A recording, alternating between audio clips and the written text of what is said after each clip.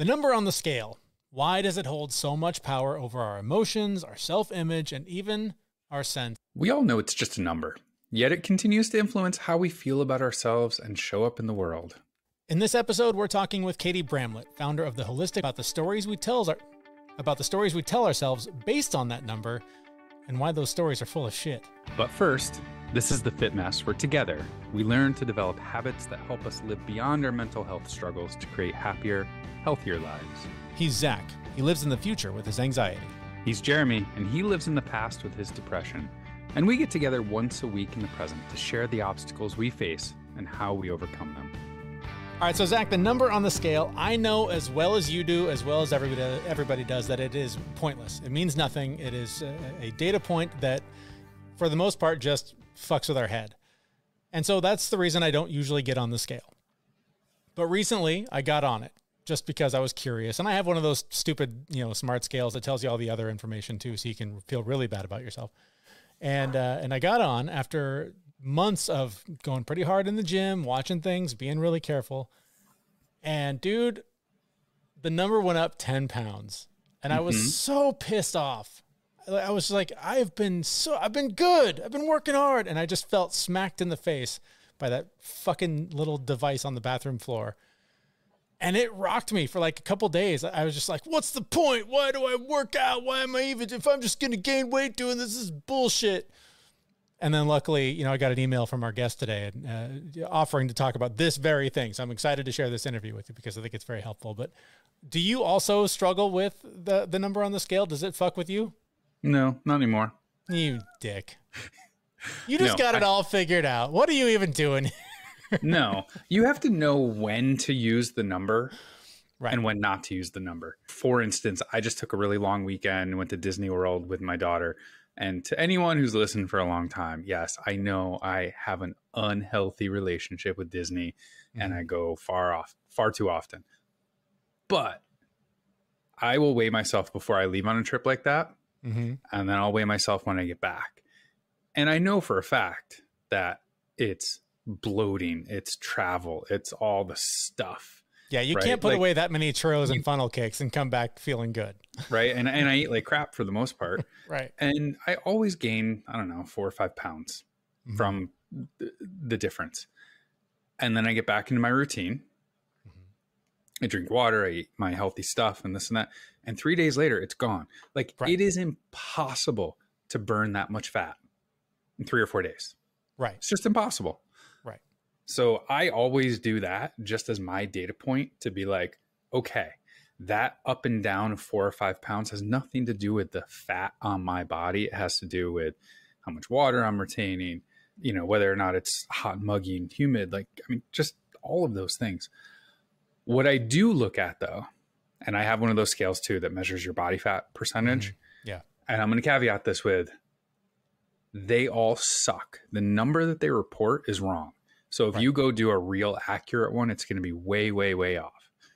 What it is actually good at is the trend up and down. So if you do have one that's showing you body fat percentage, don't take the number literally, but do take the trend that's going on with it. So like if you're at 19% and the next day you're at 18.5, like there is a trend downward, right? You can see the trend downward, but the number is not accurate. So I'll give it that. That's useful, but everything else is just garbage. I'm the same, from my perspective, the same size as I was when I was in the best shape of my life. I was 185 pounds then. I'm 210 pounds now. And I'm the same size. And this is because I added weightlifting and building muscle and things like that. And I don't think I look much bigger. And I'm sure I'm a little bit more defined. But like muscle adds a shit ton of weight to you. So if you're actually doing things that are building muscle, that number is going to go up and it's a good thing. So the number really doesn't mean anything. It really is a matter of how you feel in your own skin, how you feel in your clothes, and not focusing on that number. I actually think this would be interesting. I'm actually going to do this. So like, we're going to put this in the podcast. So I actually have to do it. I have a picture of myself at 185 pounds and I still have the shirt that I was wearing in that picture. So I'm going to put that on and I'm going to take a picture of me at 210 pounds. Nice. And we'll post it and we'll see.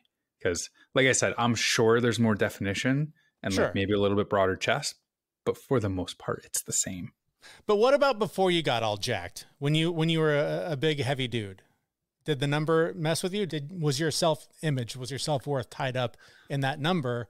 And was that the reason you went, fuck this has got to change? No, absolutely not. Really? No. I don't know. I was always going to be the heavy kid. I kind of accepted it. And it was, if anyone's heard my story, I started running to become part of like a club so I could make friends and this and that. And the weight just started melting off. And I was like, oh, this is kind of cool. And then there was a moment in there where I was looking at the weight, or I was looking at the number going, oh, I'm up 5, I'm down 5, I'm up 5, I'm down 5. I'm not, like that was just absolute torture for me. And then I finally figured out that the number doesn't matter at the point that I was at. But going up and down, even if you have 100 pounds to lose though, like going up and down 3 or 4 pounds, like if you get on one day and it's, I don't know, 280, and then the next day it's 284, but you've been actually putting time in at the gym, things like that, like you can see some of those fluctuations. So like, don't let it kill you. Don't let the number that you're reading that day determine what your choice you're going to make next. If you've got a plan, if you're moving your body and eating healthier, the numbers will start to come down. Like it'll equalize to the point where you'll fluctuate up and down 10 pounds. And then you'll get to a point where I'm 2 pounds up from bloated weight and I don't feel good. And it's different when you've equalized. All right. Our guest today is Katie Bramlett. She's the co-founder of WeShape. It's an online fitness program and community not focused on the number on the scale, but on a better relationship with yourself, this is such good timing based on the conversation we just had on our last episode, where I was at with my own imposter syndrome, self-doubt, depression, all of that stuff. Some of that honestly is tied up in the person I see in the mirror physically. So I was very excited to talk to Katie about her program and what it is that they do. And we started the conversation by asking her why so many of us do let that number on the scale define our self-worth. Oh, I mean, I always like to take it just back to the cultural values that many of us share, because I feel like the values that we subscribe to are not necessarily the values that we wanted to subscribe to, specifically when we're talking about the scale. Mm-hmm. So I think that it's because a lot of us have defined some sense of worth from that number, because we've been told most of our lives that that number is meaningful. And what's difficult about that number is it doesn't define worth at all, but like in some way, shape, or form, we have bought in, some of us consciously, some of us unconsciously, to that belief that that number really brings value to who we are as a person. And I think that it's hard to unravel and unlayer those messages and develop a new relationship. But I think it's an important thing to talk about and understand that we all do it whether we know it or not, and that we do somewhat tie our worth and our well-being to that number. And I think if we can just understand that that's what's happening, it's kind of the first step in discovering how we could maybe go a different way and not do that. I don't know if that's making sense. Yeah. So, I mean, something that's coming to me is like this morning, I heard somebody talking about the whole concept of like, money doesn't matter. You live for other reasons than money. And it seems like it's always the people with money giving that advice, right? Like, oh, it's all good. Like, don't worry about the money part. And I think to some degree, weight loss can be the same thing, where if somebody is fit and is saying, the scale number doesn't matter, it can be a hard pill to swallow if it's something that you're struggling with to get that weight down. And I think this is part of the tricky nature of the journey that I have chose to embark on with my company, because I fit a lot of the stereotypical goals that people would want to think they would want to have in terms of the body size that I have. Sure. I decided to move forward with the mission anyway, because in my old business and my old fitness company, I watched thousands of people try to achieve a number on a scale. And if they achieved it, I watched them still not have self-worth. And so for me, it was more about defining to me, like somebody's body and their weight, that's a really personal thing. And I think the message that I really want to deliver is that, like, if you can't figure out how to feel worthy in the body that you have today, the number on the scale will not bring that worthiness. Mm-hmm. And so I think that's a very different message in a different lens, in a different context. And so that is the message that I'm really hoping to get through is, and I know that that's maybe easier for me to say because I do fit more of the normative, stereotypical lens that people are, looking through. But I've watched thousands of people go through buy my products in the past. And I just watched person after person after person be unfulfilled. And it didn't matter if they were either like, oh, achieving this goal didn't feel as good as I thought it would, or I need 10 more pounds gone. And I'm like, that's never going to end. And then I had this really incredible experience one time with my therapist. I always give context around my therapist because I specifically chose this woman because she made me deeply uncomfortable. And I was like, ooh, that's scratching at something I probably need to, okay, I'm going to go with her. She did a lot of inner child work. And she was very, in her feeling body and like, well, and I'm more of a like, let's process data. And she's like, I'm not here to process any data with you.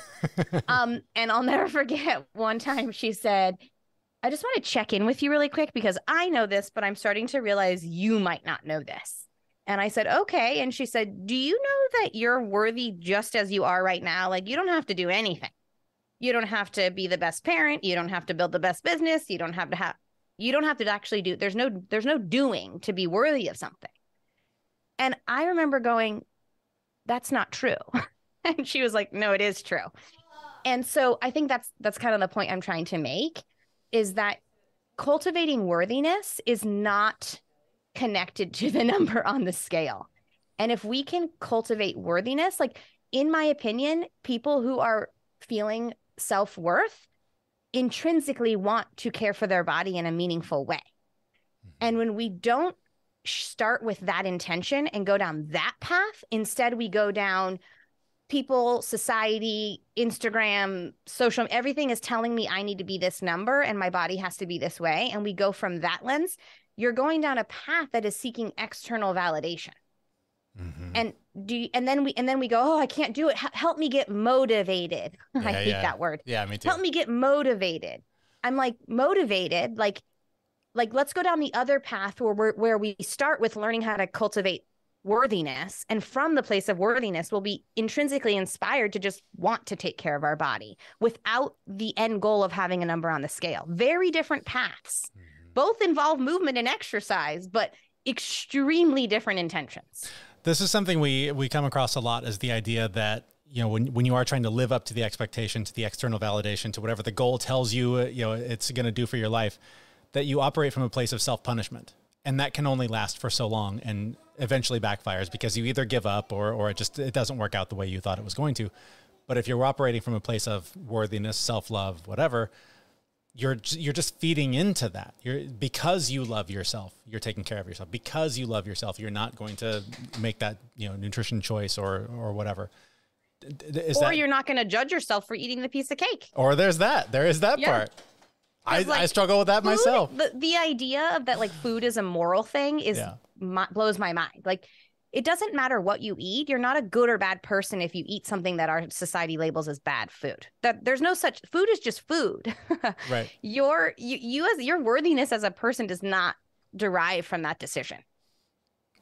So how do you get there? So how do you get to that point? How do you start from a place of maybe self-loathing, somewhat, maybe just dissatisfied, just wanting whatever it is you believe you're supposed to have?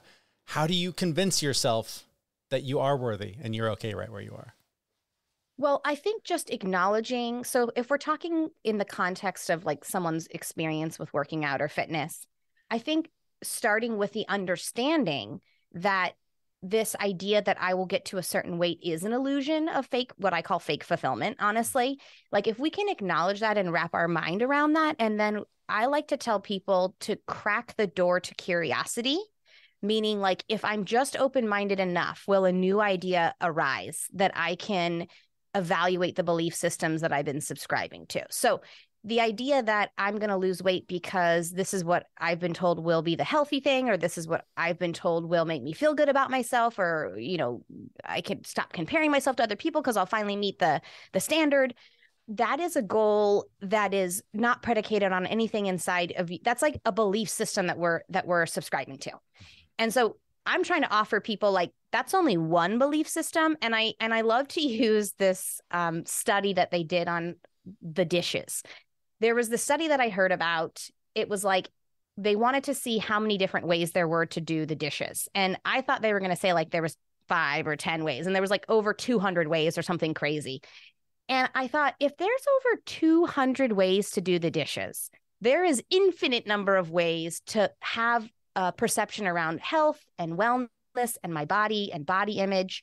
And so I just encourage people to crack the door to curiosity and know that that belief that you've had about your body is only one option. Yes, many of us subscribe to that option, but there's infinitely more options out there. And I think that just acknowledging that what we've subscribed to may have not been by choice, and that there are other options, and that I want to keep an open mind is enough to get the ball rolling. I don't think that not like too many other things need to be quote unquote done to get that self-worth. I think it's just a willingness to have an open mind about a different path.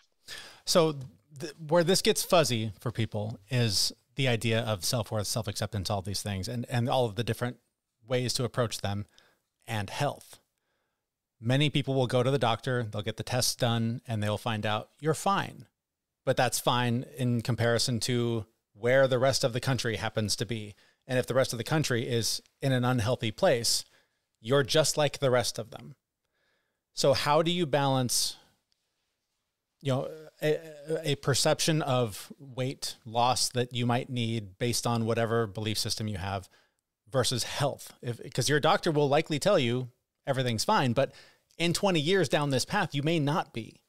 So how do you balance health with that image that you're trying to accomplish, or that goal? I think you still have to be curious, right? Because I feel like we're so in a culture now where, and maybe I've been seeing this woo-woo therapist too long, but we're in a culture that is so like, we know the data, we know the science. And I just kind of want to like question that a little bit. Like what we know today and what we knew 100 years ago, like how much of the overlap is still there? Mm-hmm. Not a lot. Yeah, not much. And so first of all, I think it's a very complicated question that you're asking, because it's so individual. So you could have somebody who has gotten so much joy and fulfillment out of life, who has so much self-worth, who has not so much self-judgment, who has so much community, and they could live to 100. And then you can have another person who has checked every single health box and they're living to 70. It's like, wait a minute, like does that exist? Mm-hmm. Those are both very feasible. So to say that it's only this like really cut and dry prescriptive, like eat this and exercise, and that's what determines longevity. Mm-hmm. I don't know. I have curiosity about that. And so I'm definitely like, I don't want you to think I'm side swiping your question, but I feel like there's so much that we don't know. Mm-hmm. And I think that staying true to like what you know for yourself, like if you really ask yourself, like, are some of the behaviors that I'm participating in really deeply serving me? And if you can really get honest and you're like, no, one of those behaviors isn't, and you can say, I want to investigate that more. I want to understand that part of myself more, and take it one thing at a time. I think that can really pave a different path. Mm-hmm. I recently had a guy on my podcast who's like the top, in my opinion, one of the top functional medicine practitioners in our country. Mm-hmm. And I happened to meet him at a mutual friend's birthday. And I was like, oh my gosh, I can't believe I get to meet you. And I asked him. Now I'm curious. Who was it? Chris Kresser. Oh, okay, cool. Yeah.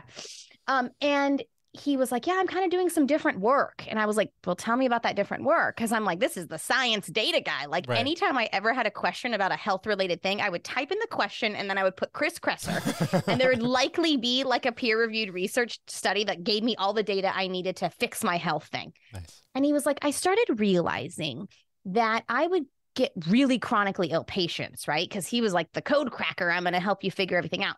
And he would give them these really prescriptive, like, eat this, do this, have this supplement, do this thing.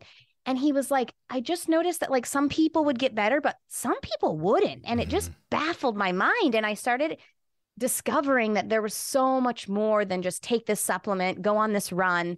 And when I started telling people to like seek joy in their life or seek pleasure in their life or create deeper connections with their community, like that's when I actually started noticing people's health really change. Yeah. And so this is a complicated topic that you bring up around like, well, your doctor says this, and if you know this behavior, it's like, do I think that we should be mindful about how we treat our body because there could be consequences? Absolutely. But do I think that's the only factor? Absolutely not. Good answer. Sideswipe away. That's sorry. what we're here. I'm so sorry. No, it's wonderful. Just like a complicated. It's a difficult question to phrase too, because I don't mean for it to sideswipe anyone who's doing any kind of work, but there is this balance where there's all the self-love, the love your body at any size movement, all this stuff. But if there is data that says that could be damaging, I worry about people that it will damage them if they don't do something differently. And, you can love yourself till the... And I'm arguing that the neurotic health nut, which is the person I used to be, is just equally at risk if they're forgetting other things. No, absolutely. That's a fantastic point. Yeah. So let's talk about that. Let's talk about your journey and how you got to here and how WeShape came to be. So yeah, my co-founder and I used to run a different fitness company. We used to sell like products that were aimed at people getting toned bodies and six packs. And after thousands of customers later, the business was thriving. We had made the Inc. 500 3 times. We were scaling. We were doing well. There was a lot of things to celebrate. And I like to say that, my Instagram life looked great. But there was just something inside of me that pulled and nagged at me that came from like a deep sense of like, I'm still not feeling like this is quite right. And when I was talking to my partner about it, he and I were like, we need to just do something that's rooted in something that's better for the body, like getting people to go pump their muscles and exert their body till they want to throw up and sweat and get praised for that type of exercise isn't probably what's actually best for the human body. So we thought, okay, well, what do we do if we develop a product that is rooted in what's actually best for the human body, not for what we have called exercise and labeled it the best, right? So we developed this technology-driven product that is rooted in movement. So we focus on 4 pillars of movement, which are strength, flexibility, balance, and coordination. And we developed this technology that we have all these different video movement files, and people push play, and in real time they can say, oh, that movement feels too hard, and we'll grab a different video. Same movement, but maybe easier form of it. So it's complicated in the back end, but on the front end, people just push play, and then they get an extremely customizable workout. But again, it's not rooted in, let's see how many reps you can do. No pain, no gain. In fact, we have the opposite philosophy. Like if you're in pain, there's a problem. And so I like to think about this as like an approach to a fitness program that's sustainable throughout your life, not something that's setting you up for an injury later on. It's something that's getting you to be mindful about how you're moving your body and how you connect with your body. And we launched the product and that was going pretty well. And then I thought, well, it can't just be about get this personalized workout. Like it still doesn't feel complete to me. And then I really started dissecting my own experience because I was like a health nut. I had control over every single food item that came in my home, every single thing that I ate. Like if I ate cake the night before, I was doing exercise the next day. Like that was my form of punishment. I just had it. I just psychologically and emotionally, I was really intertwined in a really toxic dynamic with myself. And then I was getting praised and validated from the outside world that said, you're so healthy. So it was really complex to dissect because I was getting so much positive reinforcement. So along my own personal journey, I discovered sort of this idea behind these toxic messages in the diet culture and the exercise culture. And then we slowly started to also build this product upon a mission, which is exposing some of the toxic diet culture and exercise culture that we live in so that people can unsubscribe to that. They can come to our community and pave a new path in wellness, which is connection with self and allowing people to decide what that means for them. So people will come to me and be like, well, how many times a week am I supposed to work out when I join your product? I'm like, I don't know. What feels good for your body? And they're like, wait, what? It's like we've lost like complete ability to just check in with ourselves and trust that infinite wisdom. And it blows my mind. They're like, oh, what should I do with my diet? I'm like, I don't know. I don't have a diet. They're like, what do you mean? I'm like, listen to your body. Your body will tell you what it likes and what it doesn't like. It's like, we can't fathom that. Yeah. But it's given me so much personal freedom. Like the amount of time I used to spend in my energy and thoughts around what am I going to eat and when am I going to work out and am I healthy? Like my brain has so much more capacity for other things now. And I just don't worry about those things anymore. Totally. That's amazing. So what does success look like for a client then? If there's not a prescription, if there's not do this many times and you'll achieve it. Like, so what does success look like going through this program? I have completely redefined success in my own personal life. And I think that it comes through in my company. And what it is the more I connect with myself and the more I allow my internal voice to drive the decisions that I make in my life and the path that I go down, the more quote unquote success I feel. And so our program, I think, invites people into that world and gives them permission to check in with self and to build that self-trust and that permission to, go down a path that's for them, even if it's not aligned with the path they thought that they should go down based on someone else's opinion. Do you have an example of that? Is there a client that you've worked with that highlights this in a tangible way? Absolutely. I had this 70-year-old woman tell me one time, I have done diet after diet, program after program for 60, 50 years. And every time I looked in the mirror, I had my mom's voice, my sister's voice, my friend's voice, my boyfriend's voice, my husband's voice telling me that I needed to do more, work out more, do this more, change your body, get to a lower pant size. The number should say this on the scale. And after I was with you guys for a month, I now look in the mirror and I don't hear their voices anymore. I hear my voice. And my voice tells me I'm worthy and I am able to do whatever I need to do and listen to my body in a way that I've never listened to it before. And she said it's the greatest gift that she's gotten from the program was that permission to let it be her voice and not other people's voices coming through. Do people have a hard time finding that voice? Oh my gosh. I always have this analogy that there's like 2 dials on the inside.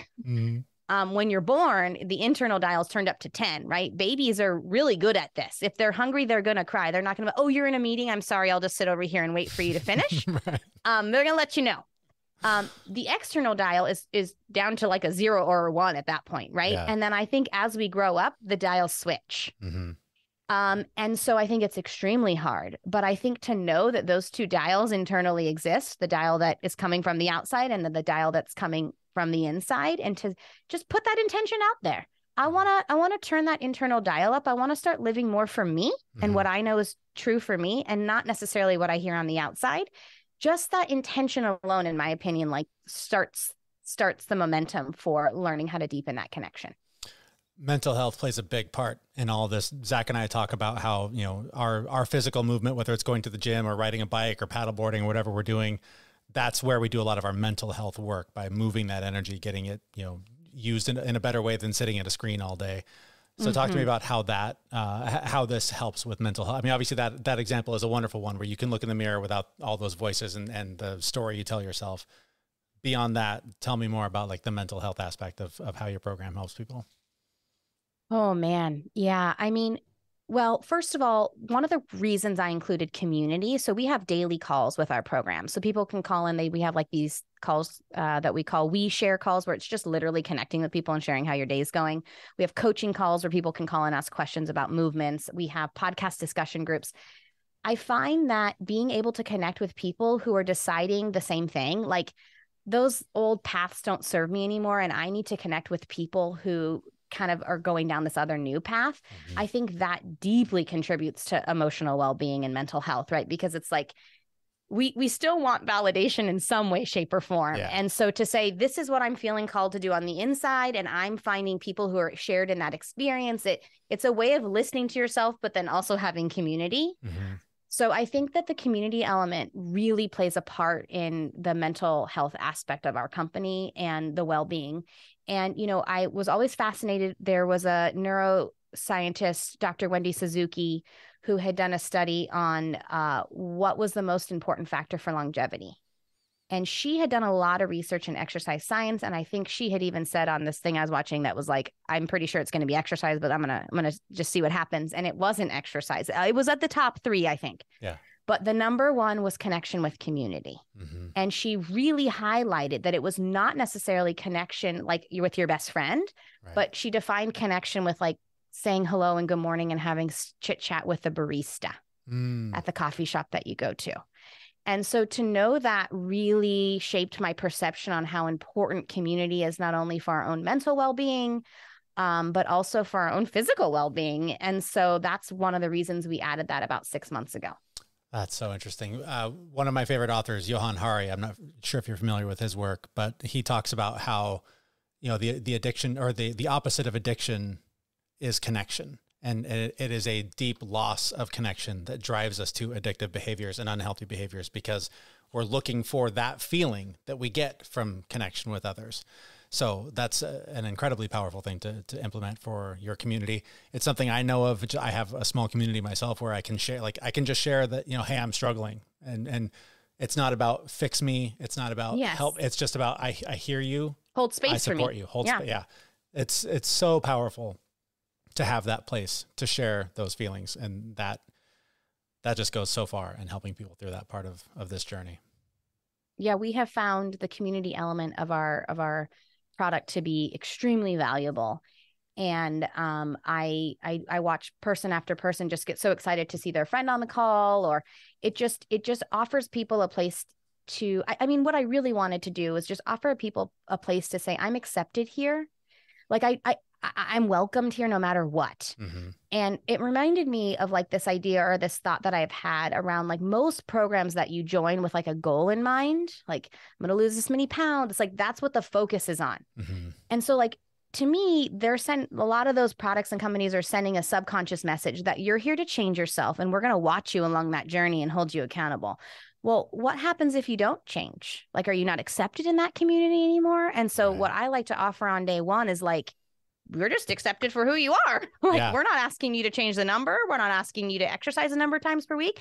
Like, I had a woman on a call who was like, oh, I didn't know if I could come, I haven't worked out for 2 weeks. And I said, okay, Sarah, you're a human and life got in the way. Like she was ready for us just to give it to her. And I was like, nope, not going to happen here. Like there's nothing that people need to do in order to be accepted and welcome here. And I think there's a lot of strings attached to a lot of programs where the intention is to change something about your body. And I think it's not like a conscious string, but it's there. And so I just wanted to offer a place where people could feel acceptance on day one, all the way through their journey, regardless of what happened with their body. And that's helpful, because when you do rely so much on external validation, getting that from someone can show you, oh, I am a person of, I can start to do that for myself. I don't necessarily need it as much. And that can just sort of help move the rock down the hill a little bit. Absolutely. Cool. I couldn't agree more. Tell me, so I want to know more about the program, because obviously this is something that would be very helpful for a lot of people. If for whatever reason it doesn't work out for them, let's talk about just some basic things people can just do today to start down this path, and then we'll get into the program and how it can accelerate that. I mean, I think oh gosh, so many of my things are around beliefs, right? Because I think that having the belief that exercise is punishment or exercise is meant to harm you, like, or that you have to push through. So just evaluating your belief around why we exercise and trying to understand, what is my relationship with exercise? Like, just asking that question. And if it's like, if there's not something that's like, it's a beautiful experience where I get to like connect with my body and enjoy my time. Like, if it's not that, then I think that there's some dissecting that probably needs to be done. I don't think I've ever said that to myself in the gym. I mean, I encourage you to, because I feel like, there's so many ways that we can go about this, and going about it as a form of torture, like, does not have to be the way. Remember, there's 200 ways to do the dishes. So there's more than 200 different ways we could approach our workout routine. I also think that it's important, like, if you're struggling to get there, just find a friend and move with them in a way that feels joyous for you. I go on a lot of hikes. I go on a lot of walks. But always with a friend. So like, I get to kind of get 2 for 1. I'm doing that community and that connection, but I'm also out in nature and do something that you feel like you could enjoy. I mean, what a foreign concept. Right. Like, we get to enjoy movement. Right. Totally. Giving you permission to enjoy movement. So getting together and making connection with community and going on a hike or a walk or being out in nature is also a really great place to start. And then also, like, not like mindlessly doing that. Like, be mindful that, like, I'm moving my body and I'm enjoying this and I'm connecting with my friend. Wow. Now I can make that connection in my brain that this doesn't have to be torture. And then that's only going to inspire me to do it more. Yeah. So make that connection in your mind. Absolutely. All right. Tell me about WeShape and where we can learn more about that and how to sign up. Yeah. So for all your listeners, we have a 2-week free trial. If they're interested, they can go to WeShape.com/fitmess. We're on all social platforms. We have 2 social accounts. We're at WeShape, which is all movement-based related content. And then we're at WeShape Podcast, which talks a lot about the beliefs and sort of the social, psychological, and emotional elements of working out and forming a community. Our thanks to Katie Bramlett from WeShape. You can find links to her and her work in the show notes for this episode at thefitmess.com. I just want to really hit on something that she talked about, in that there's no one right path to health and wellness. And like, this is the thing that you and I talk about all the time, that we've tried 1,000 things and maybe 20 of them actually work for us. But of those 1,000 things, 20 other things work good for the next person, and 20 other things work good for the next person. It is complex. It's individual. It's really being curious about you as a person and what works well for you, and trying new things and being okay with being wrong and not following like whatever fad diet it is. But, you know, I think that has made such a huge difference in my life, in just not even in health and wellness and career and family and being a dad and like all these things. Is like, you are setting your own path. Follow some guidelines, find what works right for you. But, you know, finding some blog and following it to the letter does not mean that you are doing the right thing for your body. And also, like the central point of this whole conversation, the idea around the number on the scale and the influence that it can have. This ties into what we talked about just the other day too, is just finding the ability to accept yourself wherever you are is going to be a faster way to get where you want to go, rather than beating yourself up for what that number on the scale says, right? Like, there's just this cultural messaging about how much you're supposed to weigh. And if that number doesn't match up with what is socially acceptable or what is the ideal, it's really easy to get tied up in, I suck, I'm not good enough, or your position of, I'm just always going to be the fat guy or the heavy guy or whatever. You can just get sucked into those stories. And so if you can find a way, and this is something I work on every day, to have a little compassion for yourself, have a little self-acceptance, operate from that place of self-love instead of self-hate, it's going to be a much more rewarding and effective journey. Wait, I'm supposed to love myself? If you can. It's not always easy. Oh, interesting. I think I've been doing it wrong for a while. You should read a book on that. It might be helpful. I don't know. I wonder if there's any recommendations. Well, I have a recommendation. You can sign up for our newsletter and get all kinds of helpful tips, stay up to date on the show, and get bonus clips from the episode. You can do that on our website at thefitmess.com in the show notes for this episode. And that website is where we'll be back in just a few days with a new episode. Thanks for listening. See you, everyone. We know this podcast is amazing and doesn't seem to lack anything, but we need a legal disclaimer. Prior to implementing anything discussed in this podcast, it is your responsibility to conduct your own research and consult your physician. You should assume that Jeremy and Zach don't know what they're talking about, and they're not liable for any physical or emotional issues that occur directly or indirectly from listening to this podcast.